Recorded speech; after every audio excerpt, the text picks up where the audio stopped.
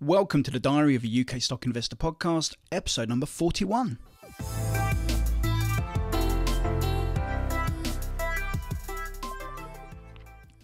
Now, it's impossible to know at this time, I've said this before, if the bear market is over.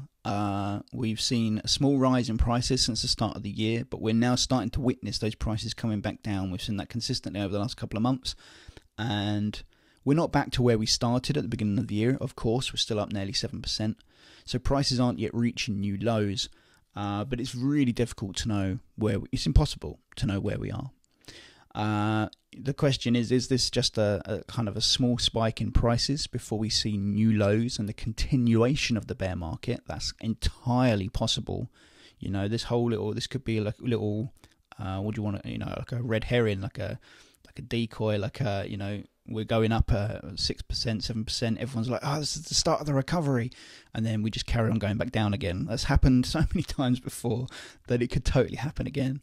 It's very difficult to know if that is the case. Or we're in the recovery period already, and we just don't know. We're not going to know until we look back at the charts in years to come and we can see what actually happened. When you're in the middle of it, impossible to know. You just don't know.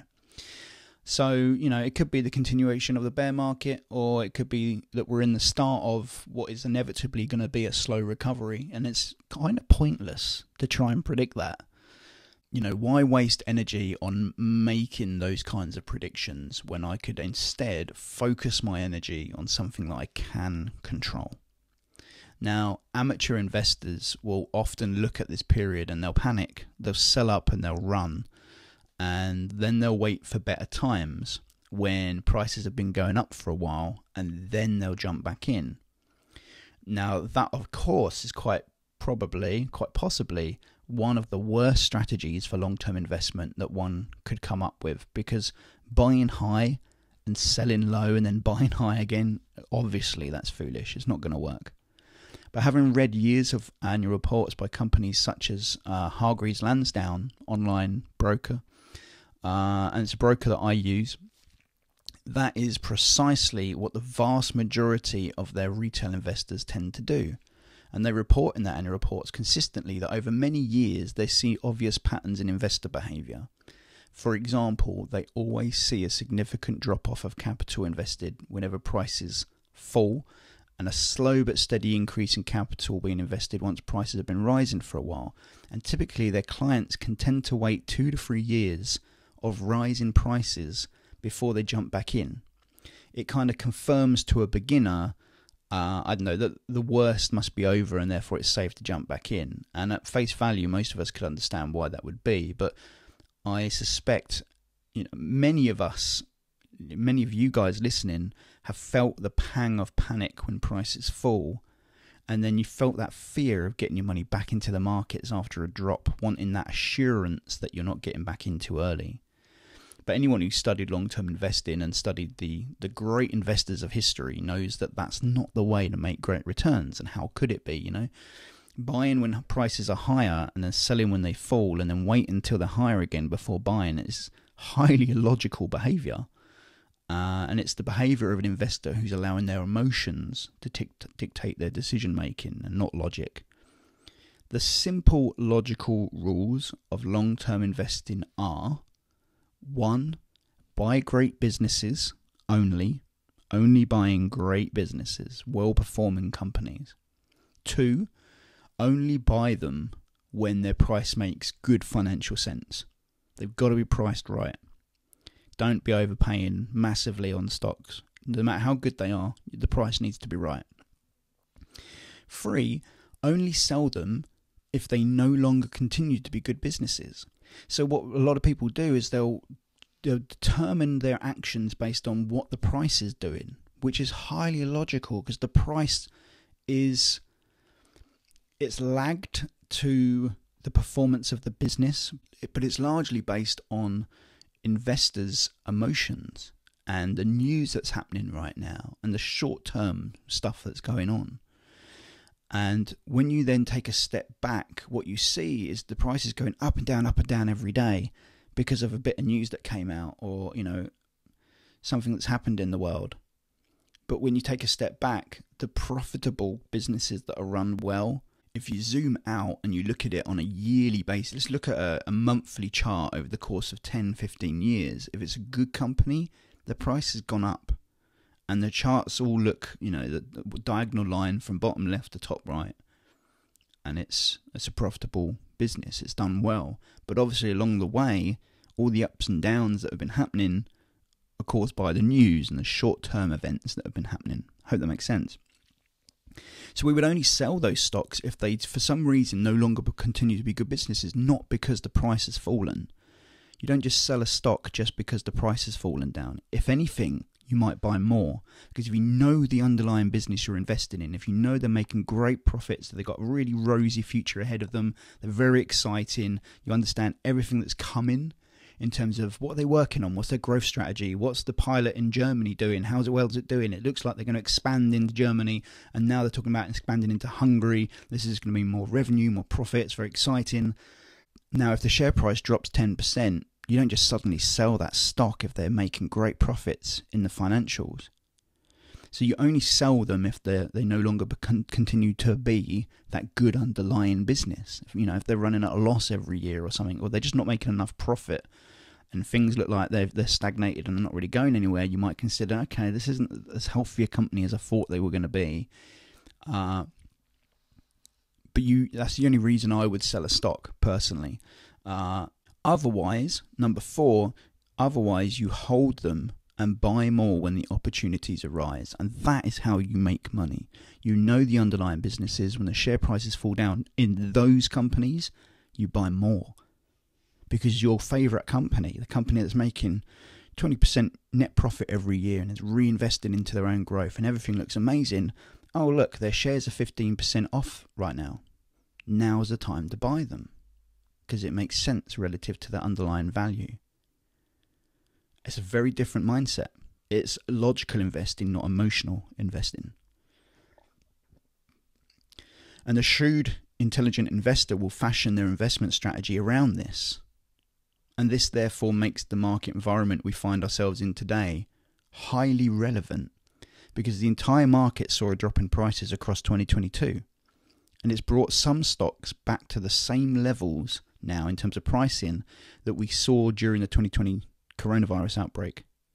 And so this indicates to the intelligent, shrewd investor that this is certainly not a time to sell those stocks and walk away.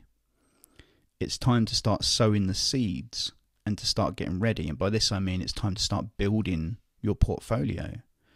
Now the caveat is that the intelligent investor must be buying the right stocks to maximize returns in the coming years. So if you're buying stocks like Tesco, BT, IDS, which is formerly Royal Mail, Cineworld, many hundreds of other stocks that are out there that are not going to produce a strong share price growth.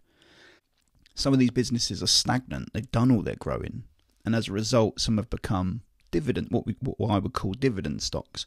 Companies that have reached their limit of growth and so now having to find new ways to attract investors by paying a 5% dividend each year instead of a 1% dividend.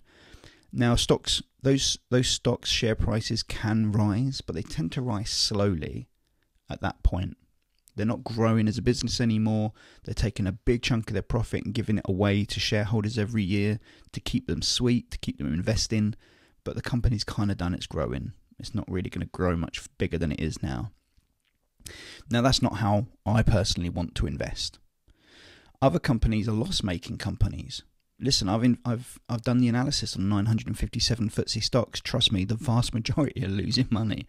They're not in good shape. Investors don't like to invest in loss-making businesses unless they are certain of the company's future success. One example of that might be Tesla.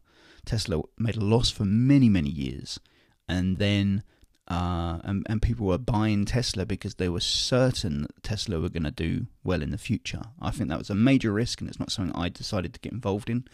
But it seems to have worked out at the moment because Tesla have just started to make a profit for the first time, and obviously the share price is now going up nicely. And those that did invest and take that huge risk are now getting some reward for that. I'm a bit risk adverse personally, so it's not the kind of strategy I like to do, because for every Tesla there are 9 others that didn't work out, and so you end up losing more money than you made. But, that's just a different way of doing things, and there are many different ways of investing on the stock market. It's just not the way I like to do things. I think it's too risky for me, but the rewards can be huge. But many companies are loss-making out there across the FTSE, and investors don't like investing in loss-making businesses until they are certain of that future success, and that certainty is very rare. And so in most cases, loss-making businesses find their share prices falling, and usually that happens quite quickly. And again, that's not a way I want to invest. But a select few are making over 10% profit every year, have wonderfully exciting growth strategies that I can get my little pea brain around. They have little to often no debt at all to worry about that would otherwise eat into that profit or cause them problems. If you've got a company that's carrying a load of debt, that might be okay, but as soon as something comes along that causes them problems, well, now they're not making the profit to pay off the debt. Now that's a problem. Whereas companies that are making decent, hefty profits that have no debt to worry about, all that means is that they're going to easily buffer. They're going to be able to cope with anything that comes along. They're also able to finance those growth strategies by using the profit that they're making to reinvest into their own businesses. So as a result, these companies are not only growing in revenue and profits, but also in the value of their equity being the assets that the business owns, minus all the liability that it owns, and that gives you your equity value, your net worth, if you will. And so we see the net worth of the company growing as well. They own more property and equipment or licenses or anything that you would class as assets. Those are the sorts of companies I want to invest in. The companies I expect to be worth a lot more in 20 years than they are today. And I therefore expect the share price of these companies to eventually reflect that. And that is logical, unemotional, long-term investing that to me makes sense. But most investors, they can't invest that way. They just can't do it. And how could they? They don't know how to read the financial statements. They don't know how to interpret those financial statements as to what they're showing them. They don't have the time to read years' worth of annual reports and interpret what these reports are saying and what they're meaning. They don't know what to look out for or how to tell the difference between one stock and another stock. They don't have the many, many hours it takes to do all this work. And so they'll tend to buy the likes of Tesco 20 years ago and be woefully disappointed with the 0% return that they've made over that period up to today. If you look back at Tesco and what they were worth 20 years ago, it was about £2.50 a share. Today, about £2.50 a share. These are people who will buy Cineworld because they love film and they enjoy the cinema brand, and they don't know anything about the financials of that business. They don't really know how to read that stuff. And then they watch in despair as the share price plummets because they had very high debt. They weren't making enough profit to pay off that debt. And so then as soon as COVID came along, this is before COVID, by the way, and then when COVID comes along and suddenly the cinemas are closed, they're in real trouble because not only are they now making no profit, but they're actually making huge losses because they've still got to pay staff. They've still got all of their liabilities that they own that they have to be paying. They've got all that debt that they've got to pay off, and they've got no profit. And however long that they were closed for, decimated those balance sheets and destroyed them. They didn't have reserves. They weren't performing well enough prior to the pandemic to weather it. They were already in bad shape before it came along, and then the pandemic came along and just finished them off. And from the outside looking in, you just think, oh, well, just COVID just destroyed Cineworld, unfortunately. No, Cineworld were already in bad shape before COVID came along. It's just COVID was the nail in the coffin for them, unfortunately. But if you don't do the analysis, if you don't read the reports, if you don't crunch all the numbers and learn what it all interprets and what it all means, then you wouldn't know that necessarily, and you'll just assume that COVID killed them off, came along and just destroyed a good business. It didn't. They were already in bad shape. But it was the final nail in the coffin for sure.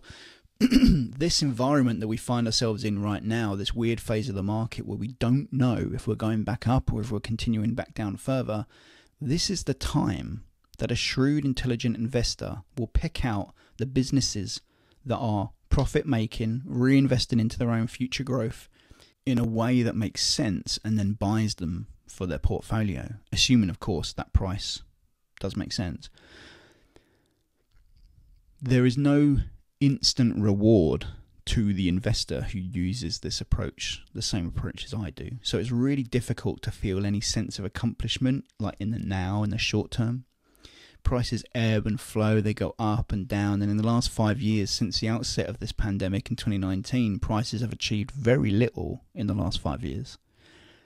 But what's important to understand is that this phase is not going to last forever, and the amateur investor may sit on the sidelines and they'll be waiting for better days before getting in, and then they'll buy the wrong stocks once they do get back in. Once they'll wait for prices to go nice and high, and they'll think, I feel certain now that the bad times are over. Too late, you missed the boat. But they'll sit on the sidelines and they'll wait for all the prices to be nice and high before getting in, and then they'll buy the wrong stocks. The shrewd investor already knows the right stocks that he or she wants and will be actively buying them as soon as they hit the sweet spot, the right price. And of the stocks that I have identified, approximately 35% of them are currently priced at a level that makes sense to buy. And I send a report out every week to my clients, to the membership, that shows them of all of the companies that are on our list. We all know about them. If they've been members for anything longer than a month, then they've had several reports saying, oh, these are all the stocks. So they know the stocks well. And of those, these are all the stocks that have fallen into their sweet spot. And that is a constantly changing dynamic as well, because these stocks, what determines whether a stock is priced correctly, there's lots of different factors. It's the profitability of that company. How many shares are in circulation? Because the more shares in circulation, the less valuable they are. Because on a per share basis, if you take the profit of that company and split it up over the number of shares that are existing, then the more shares that you're divvying it up by, the less value each share is going to have. And so when it comes to, well, how much am I willing to pay on a per share basis for this business? It's like buying a business, like buying a company. You know, just what we tend to do is we look at, okay, if we were to buy all of the shares in this company and buy the business outright, what kind of returns are we getting? What net value, what net assets are we earning? You know, what equity is in the business?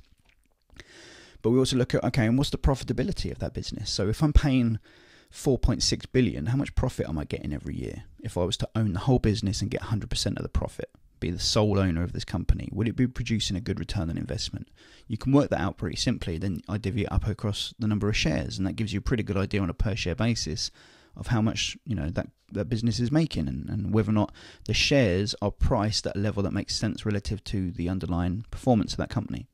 And so my report goes out to my clients and it shows them these are all the companies whose share prices are right now, this week, priced at a level that makes sense to be buying them. And here's the range we're looking for. So if the prices change tomorrow, this is the threshold you're looking for. If it goes to this, don't buy anymore. Like, that's your limit.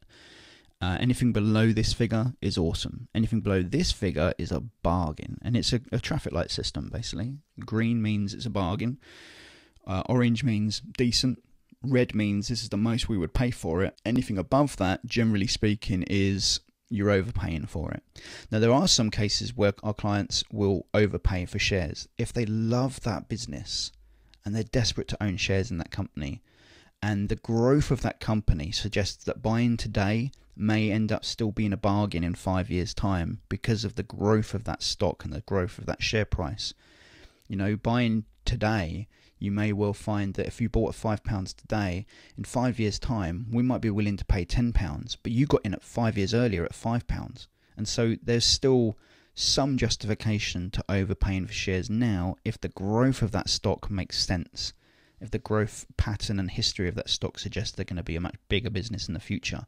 So again, there's, you know, that aspect to it as well. And that's all explained in my report to my clients.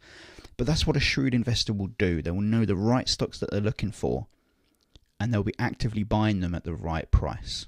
There's no sitting out and waiting for the prices to get nice and high, and then you jump back in and you just buy Tesco and BP and, you know, BT and the staple companies that everybody's heard of, but actually aren't really performing.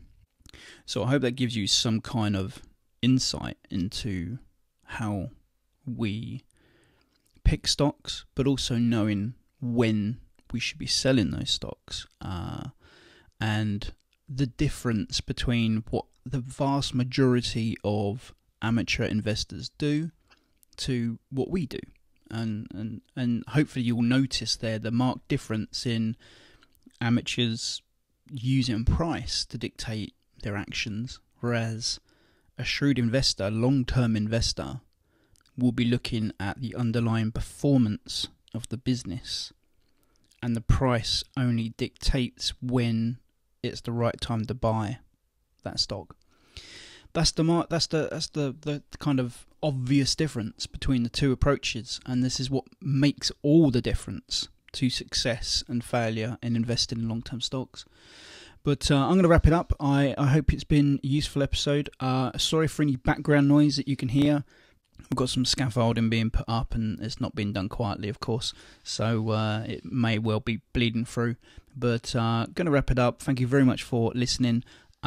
Just a quick nod that if you are interested in joining the membership, we've got a couple of spaces open right now. We have sent a message out to everybody who's on the waiting list, but we still have 2 spaces. There's some people I'm and about joining.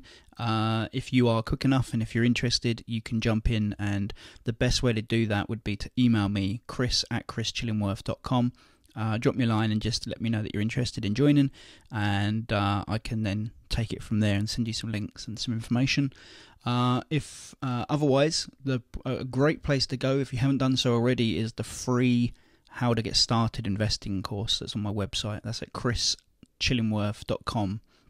So that's Chris Chillingworth, all one word, CHILLING Worth.com. Go there and you'll direct you straight to the free course, and it's 15 videos, I think it is, that I put together, and it's a hand-holding process from complete rookie beginner, never invested before in their lives.